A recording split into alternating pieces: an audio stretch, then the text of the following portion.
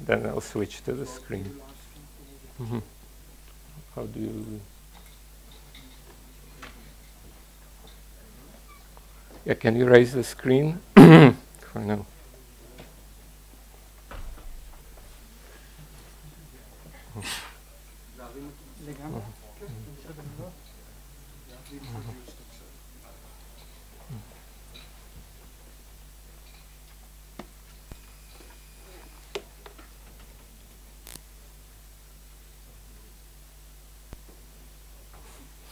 No?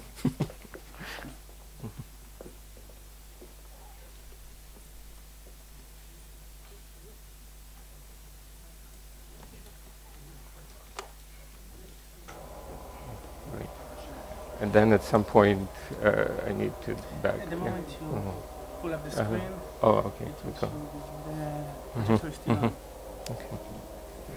I may say I was told by an Italian once that gentlemen never apologize. Okay? Just go on. I don't know gentlemen. But I should tell you that we have had here a phenomena which came from the United States. We had the resignation of the computer expert of the place, and after it also the projector resigned. So the people here are not totally familiar with everything we go to. Please bear with. Okay, good morning, and thank you very much for inviting me to be a speaker. I didn't realize that I would be the first lecturer, which puts additional honor on my shoulders, the burden of honor.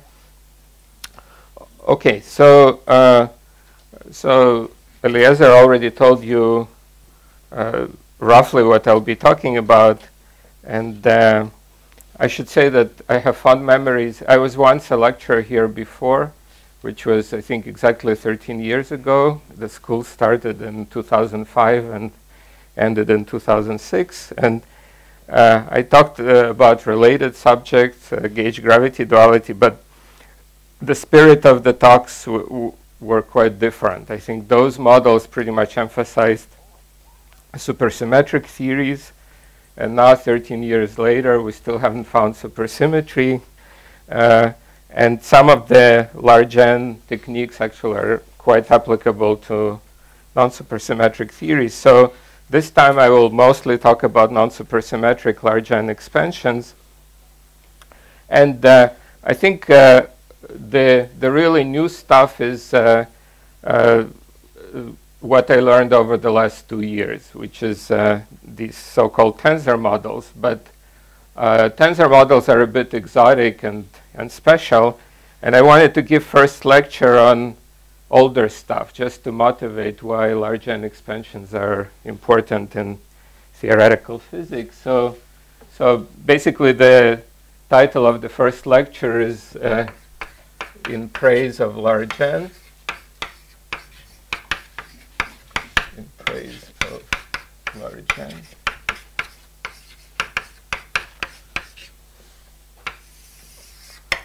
Okay, so what is large N?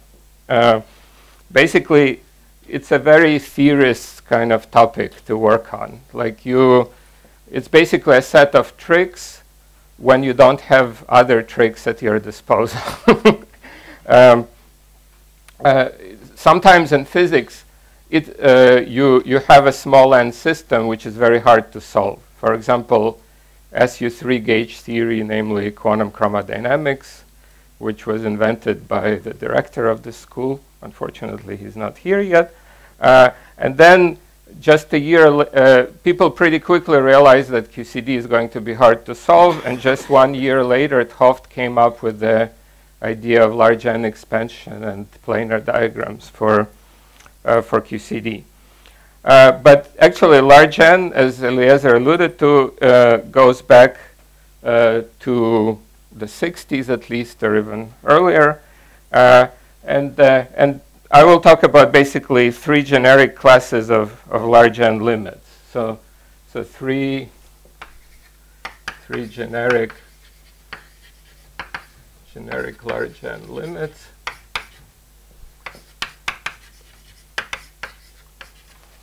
Okay, the first one you can roughly characterize as the vector large N limit. So I will denote the number of degrees of freedom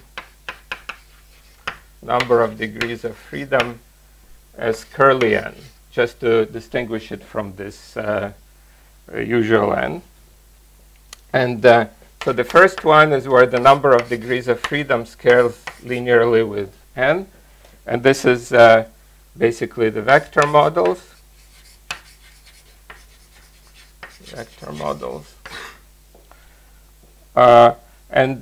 So they apply, for example, to ON magnets, and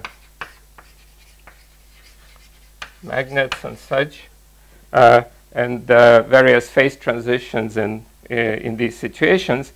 And I think one of the this certainly goes back at least to the 60s.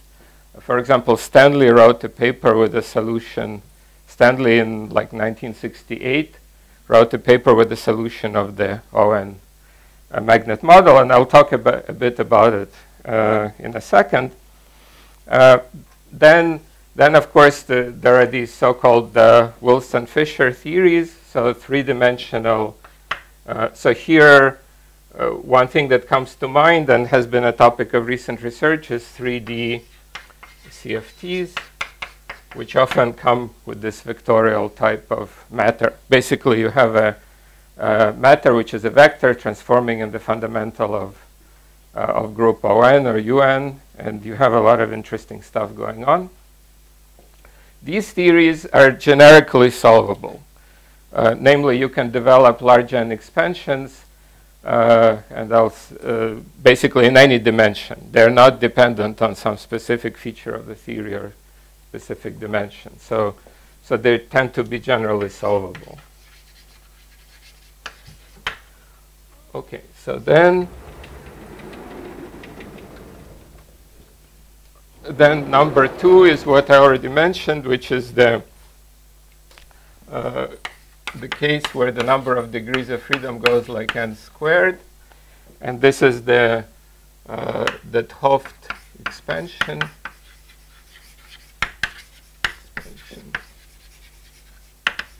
Yeah, I should say that part of the reason why they're solvable is that everything is dominated by bubble diagrams. Dominated by bubble diagrams.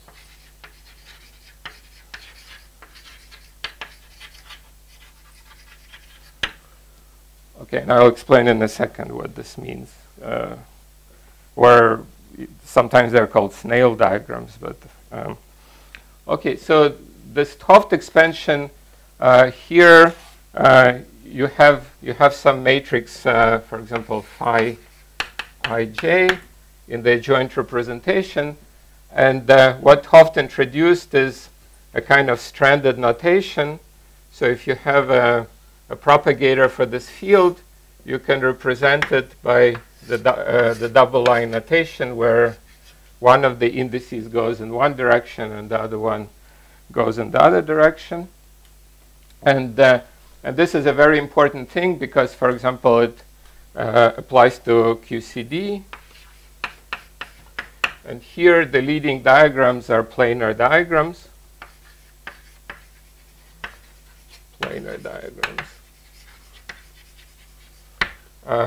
Which appear in the leading order. So if you have some path integral z, and log z gives you the sum of the connected diagrams, so f, then you find that the leading term in f goes like n squared, and this term is given by these planar diagrams. Okay, so many of you probably know this, and I should say that I recently collaborated on a set of lecture notes, which I think all of you were given a link to. It's also my very most recent paper on the archive. So you can consult, like a lot of what I say is in those lecture notes, so it makes it easier for you to follow. Okay, so this is the 't Hooft expansion, and this started in 1974. right, and is continuing to this day. And one of the reasons why it's turned out to be so important is that string theory has a natural place in this basically 't large n limit.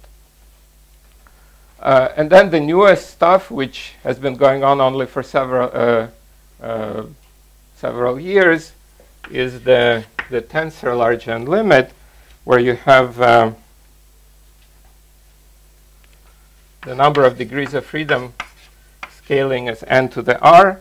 And here it's very important to take r at least 3. Like this new limit is not possible for matrices. It's inherently relying on at least rank 3 tensors and beyond. And so this is the tensor large n limit. Okay, and in this case, it's somehow by definition a bit more exotic than these other ones. So here, not only do you have this higher number of degrees of freedom scaling at least as n cubed, but you also must include specially chosen interactions. So you have to have special choice of tensor interactions.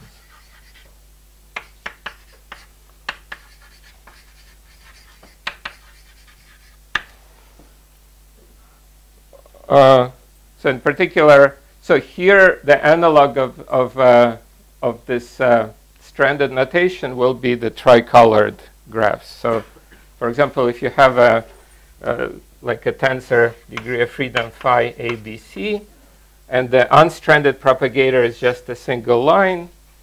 I guess we don't have colored chalk, but hopefully I'll have for next time. But you basically resolve each one into the flow lines for 3. Yeah, you can represent, for example, the flow of the index A by the solid line, the flow in the index B by dashed line, and index C by dotted line. So, so we will be drawing, but they look nicer if each one is colored, and I'll show some pictures of these colored interactions. And it turns out that now there are, so for example, one very simple set of models that you can write down are models with ON cube symmetry, where each of these indices transforms under a separate ON group. Okay, and then there will be like a growing set of choices of how you write interaction terms. So even for the quartic term, there are different choices. You have some of this choice already for the matrix model, and it's the single trace versus double trace notation. So for example, here already on the level of matrix model, you can either have the single trace interaction,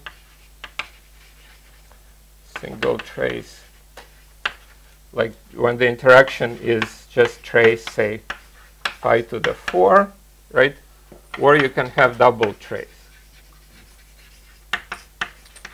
Double trace where you say V, say it's V G1, and this is G2 is trace phi squared.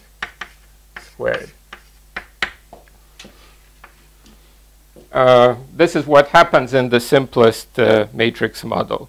In QCD, of course, you this type of thing would not be gauge invariant. So what Hooft was doing was safe from double trace issues, at least when in the QCD Lagrangian, but you do have to face it a little bit.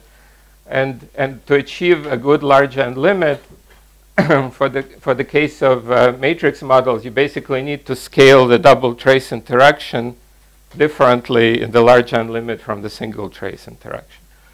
And this subtlety comes to hit you really hard in the case of these tensor models. So one needs to be much more careful into which interactions you pick and how you scale them, which ones are dominant in the large n limit and which ones are subdominant and things like that.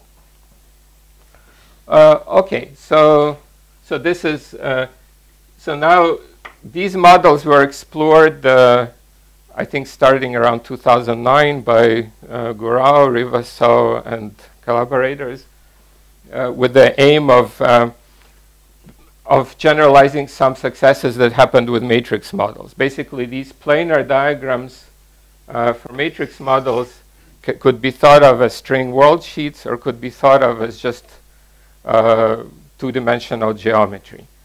And we'll see that the natural generalization, for example, for rank 3 tensors will be, instead of gluing together triangles, we will be gluing tetrahedra together. Triangles or squares. Right, so we will have tetrahedra appearing in this case, and their hope was, yeah, it's all right, it's all right. So gluing tetrahedra, so the initial application was to 3D quantum gravity or higher D quantum gravity.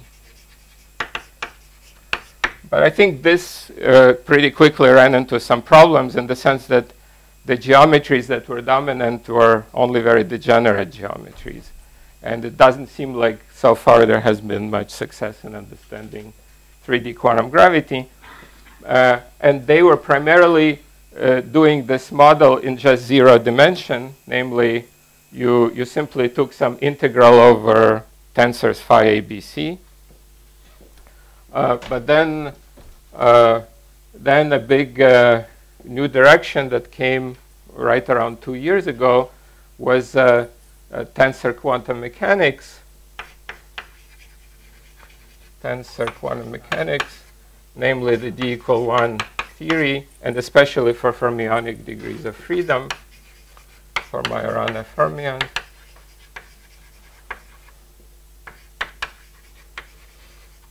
Fermions and connection with SYK.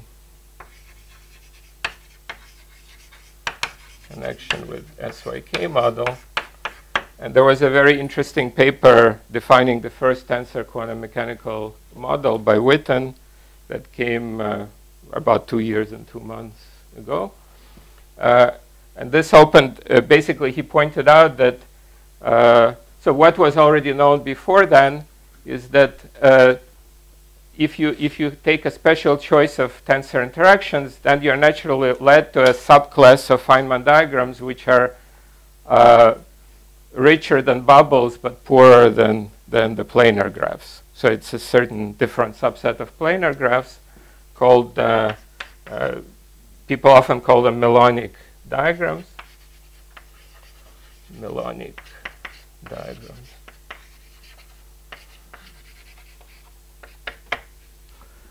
And, and then if you actually look carefully at what happens in the SYK model, there you also have melonic diagrams. So in fact, the diagrammatics of the leading large N tensor model is basically the same as that of the SYK model. But this is achieved in the tensor model without any built-in disorder. They're just standard quantum mechanical systems without any disordered interactions. So the logic is very, very similar to the logic of these first two limits. So my main goal in these lectures is basically to explain how these melonic diagrams follow if you take special interactions, and then discuss some applications. They do have some interesting physics in them already on the quantum mechanical level and beyond. So that's basically my rough plan of lectures. And I wanted to now just talk a little bit about the classic stuff about ON symmetric magnets, and just remind you how the picture of 1 over n expansion works in those cases. But are there any questions at this point? Yes?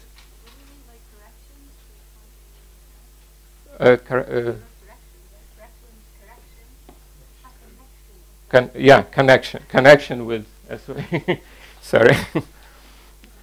Yeah, there are also corrections in the sense that what happens is that while the leading large N limit for SYK and tensor model is basically the same, the 1 over n effects are very different in the tensor. Even the powers of n that are associated are very different. Yeah.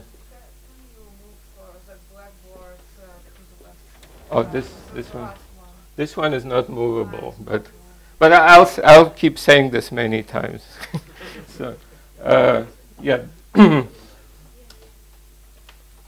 yeah. I'll have many slides on this, so it should become clearer.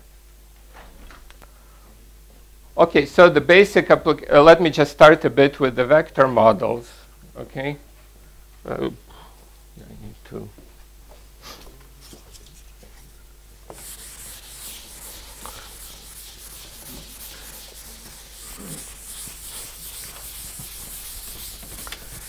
And I want to, just in case you don't care about tensor models, at least I want to impress that large N is actually useful just as a tool for quantum field theory, for example, in 3 dimensions. So for example, suppose you take a bunch of lattice sites. I won't draw them in 3 dimensions because my artistic skills, especially given jet lag, are not very good. But you take some set of spin vectors at each lattice site, right?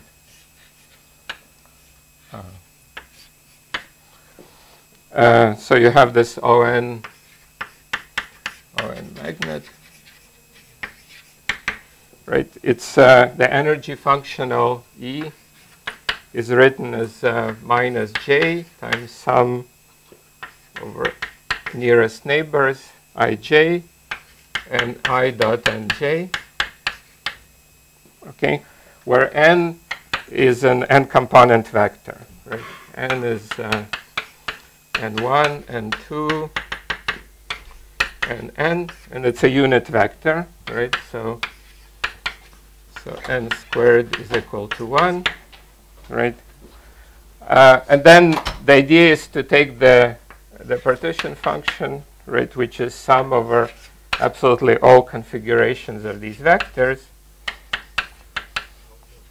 right, e to the minus beta times this energy functional. Right, so these are, actually this is physical, for example, so for n equal 1, this gives the case of the Ising model, right? N equal 2 is the XY model, right? And these models definitely apply to nature. Then n equals 3 is the Heisenberg. So you can also think of them as some kind of molecules with spins interacting. So lots of condensed matter applications to these 3. Then starting n equal 4 and higher, you don't see too much stuff in the textbooks. And it turns out that there are some lattice effects that make some kind of cubic anisotropy effects of the lattice that make n equal 4 and higher models less stable than these 3 cases. But still you can study them, for example, simulate them on the lattice in a more pure way. And recently these models have been studied a lot using conformal bootstrap. And so the conformal bootstrap is a new tool to study these models. So in particular, why do we say conformal bootstrap? Is because we want to tune the system to a second order phase transition, right? And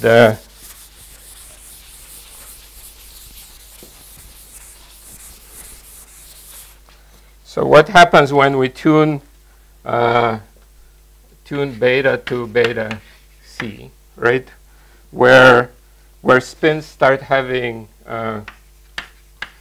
where continuous phase transition occurs. Phase transition occurs. And then the correlation functions between these spins become long range, right? So you basically want to look at the correlation functions of, say, Ni of x with Nj of 0. Right, you expect this by ON symmetry to be delta Ij divided by 1 over x to the 2 delta, where delta is the scaling dimension of the basic field. And then usually you have also some notion of finite correlation length. And this correlation length diverges as beta approaches beta c. So as beta approaches beta c, this correlation length diverges. And now we can have so this is the famous second order phase transition, which was, I think, first made its appearance theoretically in the paper by Landau in 1936. And a lot of what people have been doing was a series of steps following this amazing idea. So how do we attempt a field theoretic description of this second order phase transition? For example, it happens for all models in D equals 3. So in D equals 3, the case n equal 1 describes actually the water vapor critical point and various other inert gases. So n equal 1 is a kind of mother of all three-dimensional second order phase transitions. So this is really physical. Describes water vapor critical point. Namely, if you look at the phase diagram for water and vapor, right, you see some kind of structure like this, and this critical point exists at high temperature and pressure, and here essentially water and vapor become indistinguishable, and there is restoration of symmetry between water and vapor if you go, so you can go around this critical point. So and then similar things can happen for higher n, especially in 3 dimensions. In 2 dimensions, there is some quantum abstraction. Once you go to n beyond 2, then you pick up some beta function and RG flow. But in 3 dimensions, absolutely all of these magnet models lead to second order phase transitions. So how do we write a field theoretic model? Well, we essentially introduced an average spin. Because correlation length is large, you can average over many lattice spacings. And you can write the following Euclidean three-dimensional field theory. So Euclid, you can't see this. Let me just write. And try to write it more. So Euclidean ON symmetric CFT, symmetric QFT, just looks like this, right? The Euclidean action is integral d3x times 1/2 d mu phi I squared. Then there is plus m squared over 2 phi I, right, and plus g over 4 phi I squared. Okay, so when you study this thing classically, you see that for m squared bigger than 0, the symmetry is unbroken, and for m squared less than 0, the symmetry is broken. So at the phase transition, at the second order phase transition,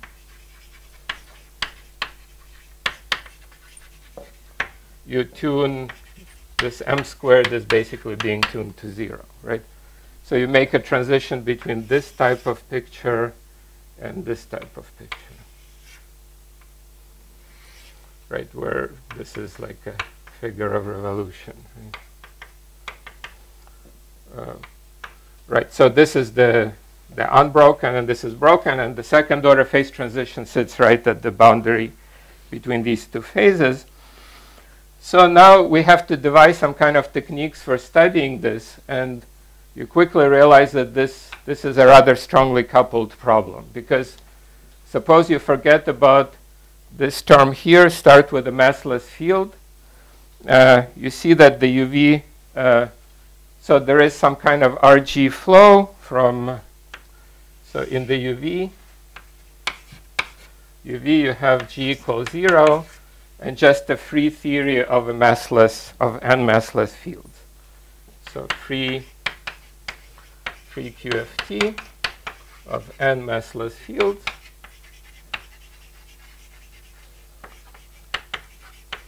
Right, and in the infrared, formally G basically goes to infinity, because this operator is relevant, right? So in the UV, the scaling dimension of phi, delta phi, is equal to 1/2. So this perturbing operator has dimension delta phi to the 4 is equal to 2. And the fact that this is smaller than 3 means that that G becomes basically is a relevant coupling. So this is so-called relevant operator.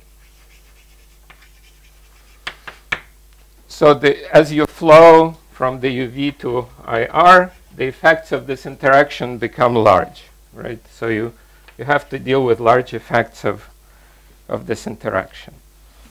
So, and this clearly poses a sort of non-perturbative problem for how you address the computation of scaling exponents. And this is exactly the type of problem where large n can be useful, right? So maybe you should say that because you emphasize that in all dimensions the graphical expansion is the same. Right, right. But the physics. Yeah, I'm just talking. Yeah, I'm giving a kind of so this picture actually. Yeah, I should say that. So one of the approaches. Yeah, certainly physics very much is dimension dependent, and in particular the second, like for this famous window between 2 and 4 dimensions, there is a kind of dynamical phase transition that happens. And so one technique for studying what happens is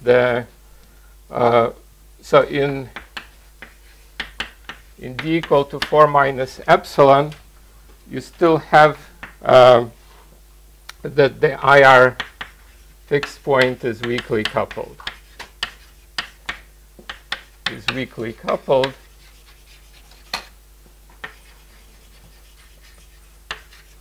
And this produces the so-called epsilon expansion. This gives us an idea of epsilon expansion. But this requires this funny business of dimensional continuation, right? Which sometimes is a bit confusing. Like precisely what do you mean when you work in fractional dimensions? And recently there have been additional questions about how to deal with that.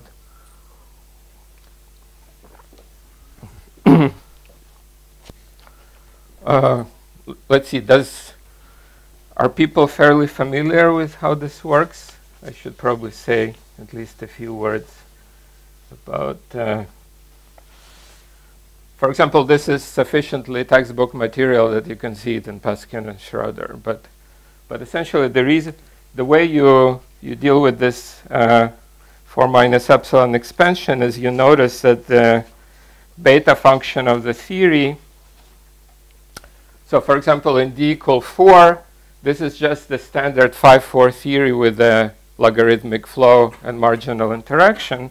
So you know that the beta function, beta g, right, which is d, so in d equal dg by d log m, right, a standard computation gives n plus 8 divided by 8 pi squared times g squared.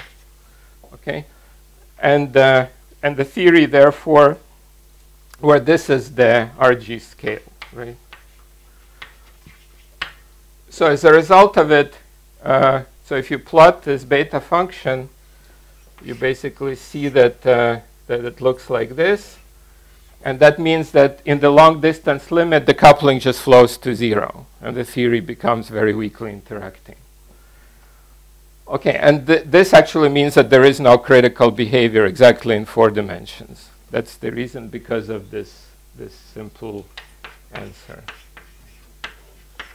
But if you go to 4 minus epsilon dimensions, then there is a leading term, which is minus epsilon g, which just comes from the scaling dimension of the field. So the picture starts looking like this.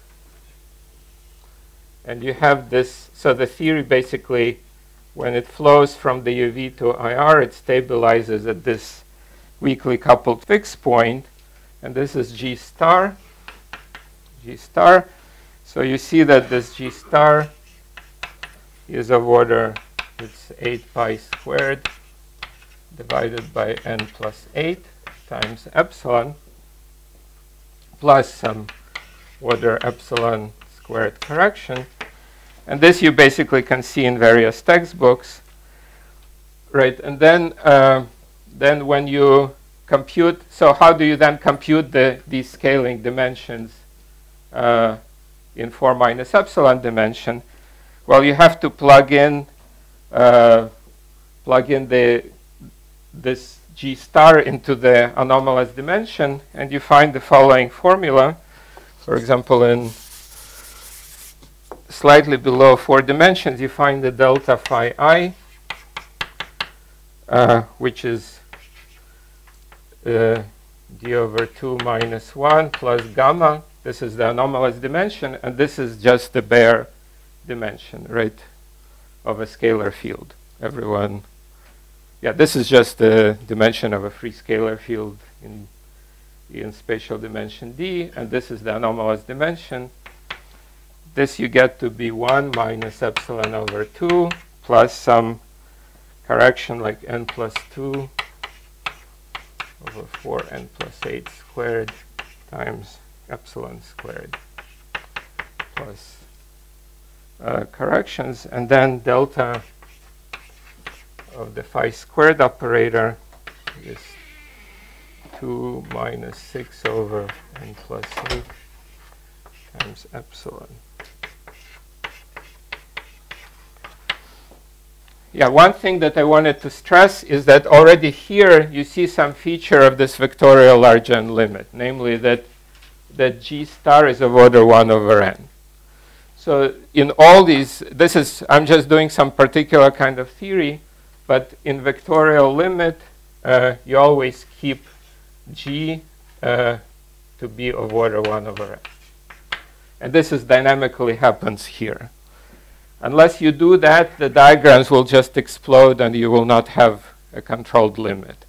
So all these standard large n limits are achieved when you, as you increase the number of degrees of freedom, you simultaneously scale the interaction strength to infinity as some power of 1 over n.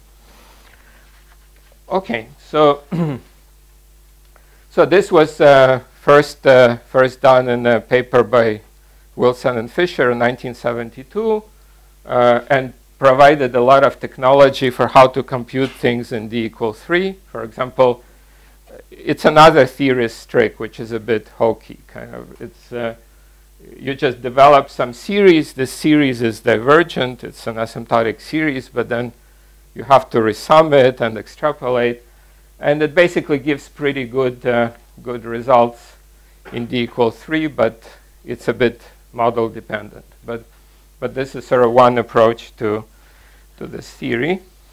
But there is a completely different approach where instead of working in d slightly below 4, you work at arbitrary d, but at large n.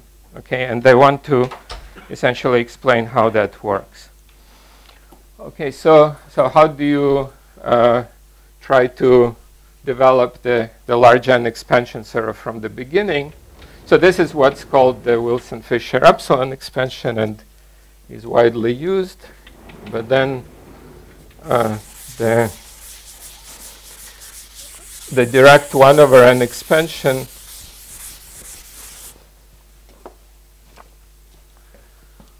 1 over n expansion in continuous D. It's another formal trick where you introduce the so-called Hubbard-Stratonovich field. So you rewrite this action with the help of an additional parameter, which doesn't have a kinetic term from the beginning, but you essentially rewrite the action as integral d dx times 1/2 d mu phi I squared plus sigma over 2 phi I squared, and then you add like plus 1 over 4g sigma squared. And this is called the auxiliary field, or so this is so-called Hubbard-Stratonovich or auxiliary field.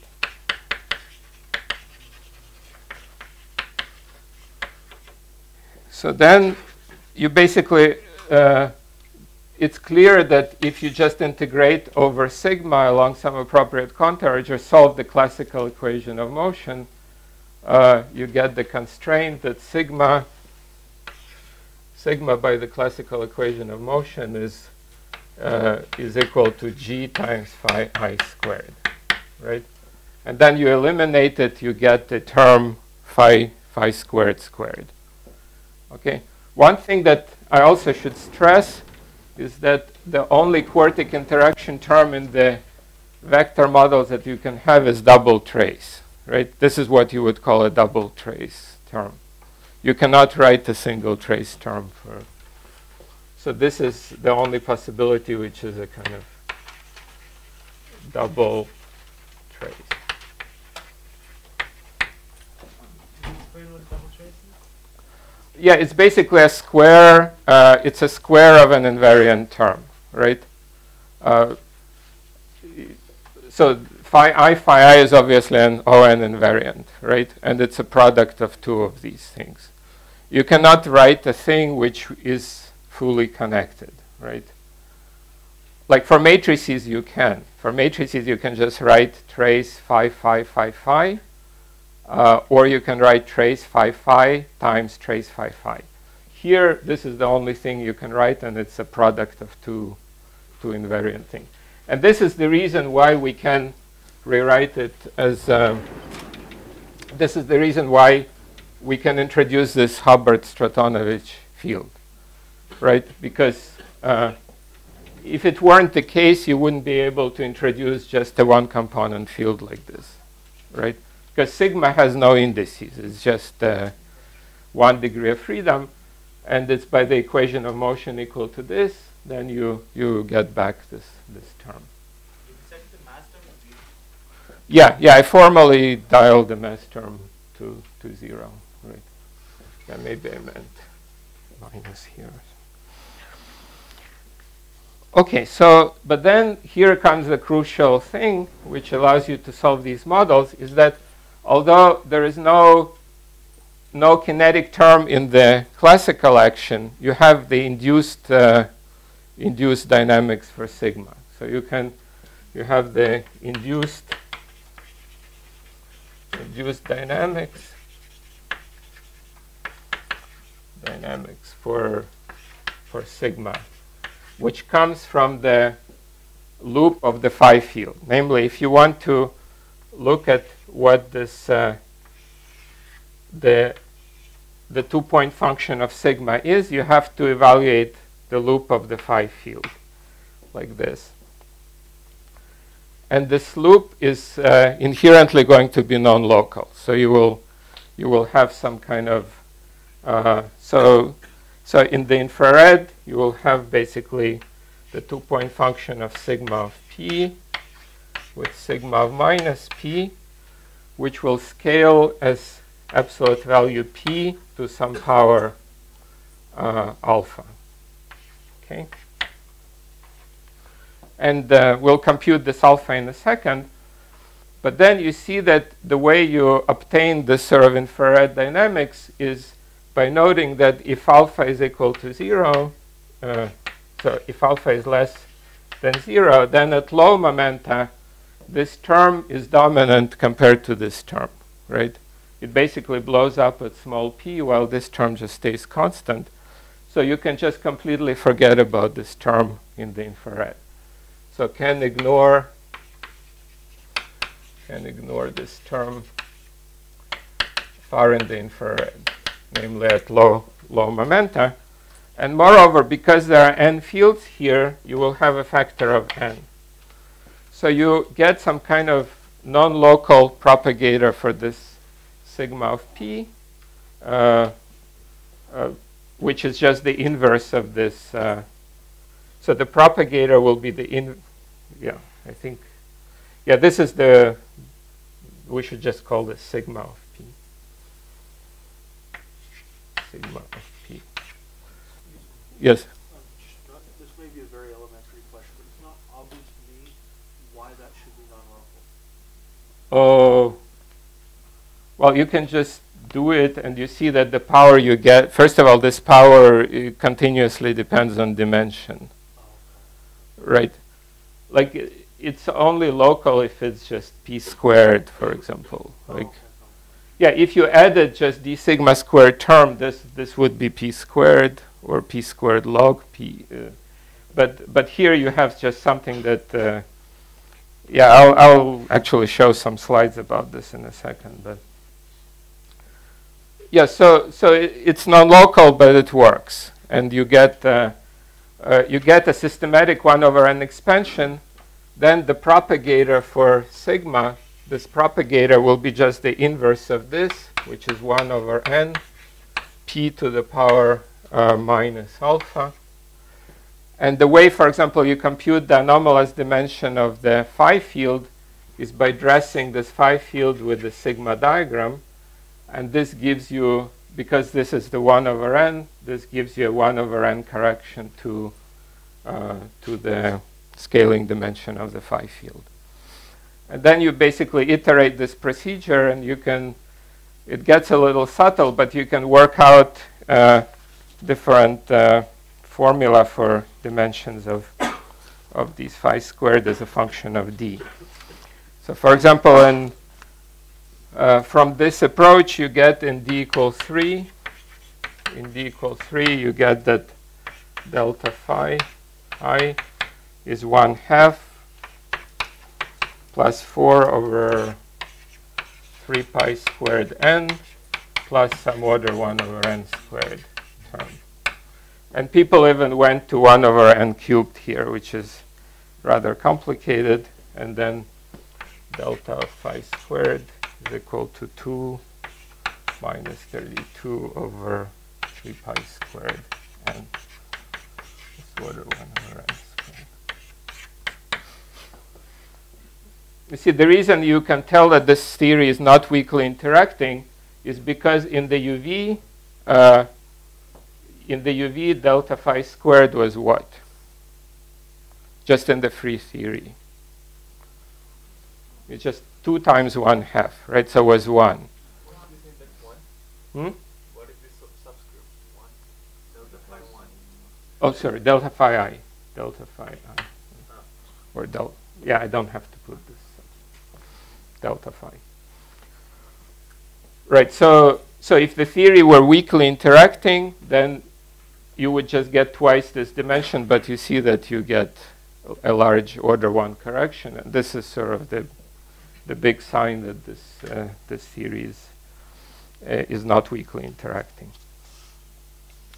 And so this nice method is not limited to this scalar theory. You can also apply it to other types of theories. Like, in particular, lately in the news have been fermionic type theories, like the Gauss-Neveu model, and so on.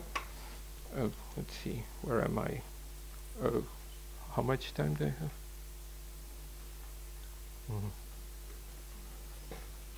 Out of 90 minutes, you have used 52. Oh, so I still have quite a lot. Okay. Hmm? Since numerically quite off. Yeah. So one, So large n is a great tool, but it's not always good at small n by definition. The hope is that it's good, but actually, if you read this historic Wilson-Kogat review, I don't know if anyone here never looked at it. I highly recommend it.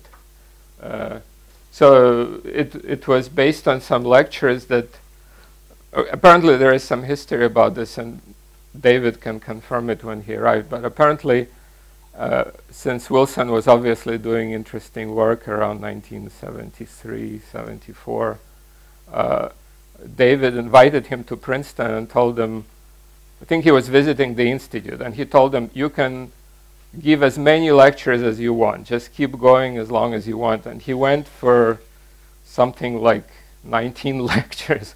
And Kogat was a postdoc at Princeton at the time, and he was taking notes, and eventually they wrote this historic review. So I highly recommend it.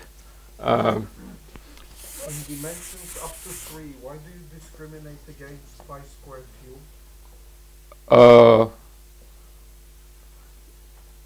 Yeah. I mean, it's a valid question.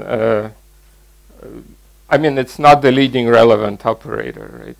I mean, there are all these subtleties, but this certainly correctly describes what goes on because phi squared is the leading. So Wilson, Kogat. And they have a lot of interesting comments about criticality in 4 dimensions. For example, one big chapter there is search for critical behavior in D = 4, which was not successful, at least not for scalar theory. But one interesting thing is, which I wanted to mention, at the very beginning they say that from here we can immediately tell, because you see 1 over n plus 8, you see that 1 over n expansion will fail below 8, just from the fact that there is a pole at -8. And this is roughly, actually, was very prophetic remark, was just based on this very simple estimate. So this 1 over n expansion good for n greater than or equal to 8. So it's not good at all for describing the, for example, 3D Ising model. And this is part of the motivation for why they focused on epsilon expansion. Epsilon expansion actually is very, very good. So if you look at numerically, let's see, I should find the... I was wrong by 10 minutes.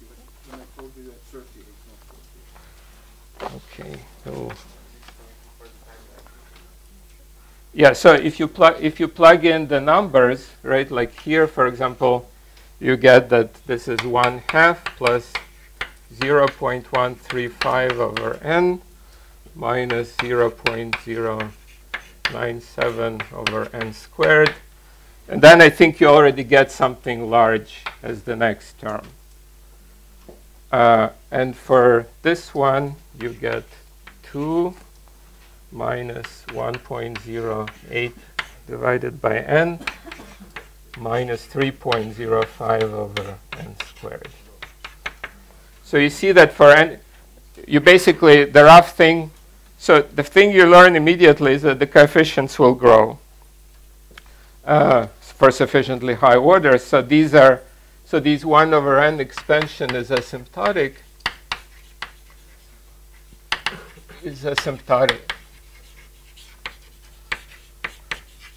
But with these asymptotic expansions, if you still go to large enough n, it gives you a good approximation, good numerical approximation. If you take the first terms that are still decreasing, roughly speaking, like once you start hitting increasing terms, you basically stop there. This is the very rough thing. But the estimate you get from here is really very poor for the Ising model. You see that, for example, if you take this seriously, you get a correction of order, I don't know, 0.1 or something like this. But we know that that in the Ising model, the epsilon coefficients are much, much better behaved. Okay, so How do we know that it doesn't die? I think uh,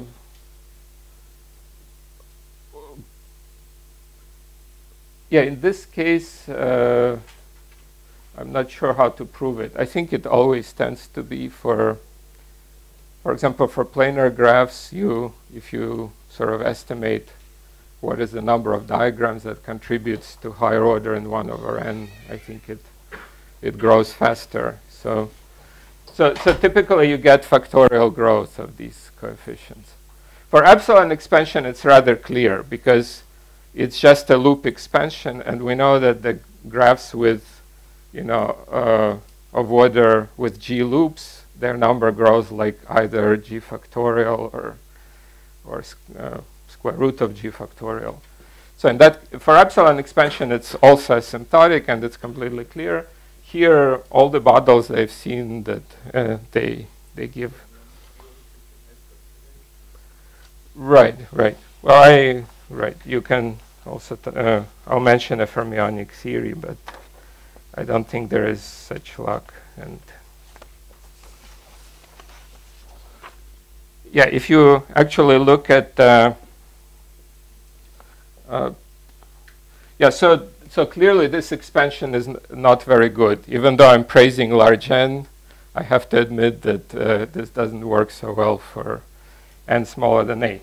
On the other hand, the epsilon expansion works very well. So for example, here if you look at the higher order term, so for the Ising model, you get like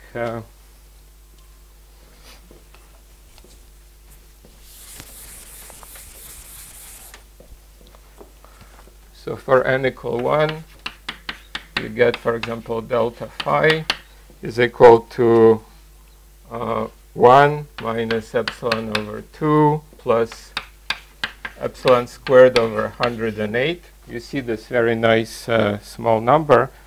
And the next term is plus epsilon cubed times 109 over 108 squared. And then they start growing, I think. But if you